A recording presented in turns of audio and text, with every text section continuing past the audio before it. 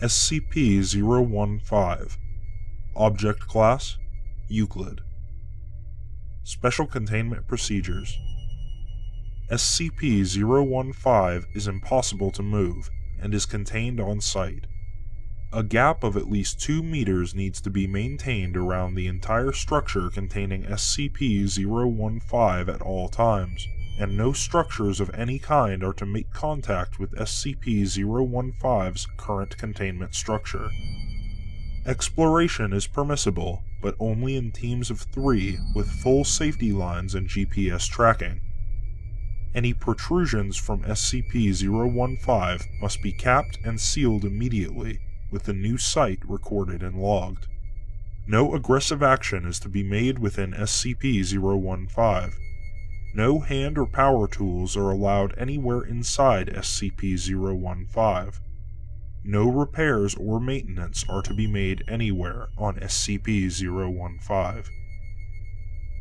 Description: SCP-015 is a mass of pipes, vents, boilers, and other various plumbing apparatus completely filling a warehouse in.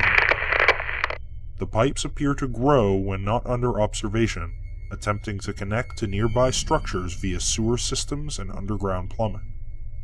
SCP-015 contains, at current estimate, over 190 kilometers of pipes, ranging in diameter from 2.5 centimeters to over 1 meter. Some pipes appear new, while others are rusted and leaking. Pipes have been reported as being made of bone, wood, steel, pressed ash, human flesh, glass, and granite. No pipes composed of lead, PVC plastic, copper, or any other traditional materials for the production of pipes have been found.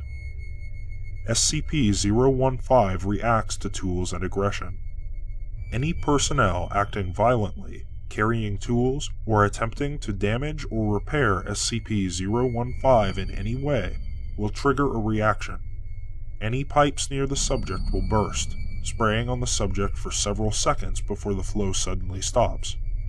Pipes have been reported containing oil, mercury, rats, a species of insect not yet identified, ground glass, seawater, entrails, and molten iron.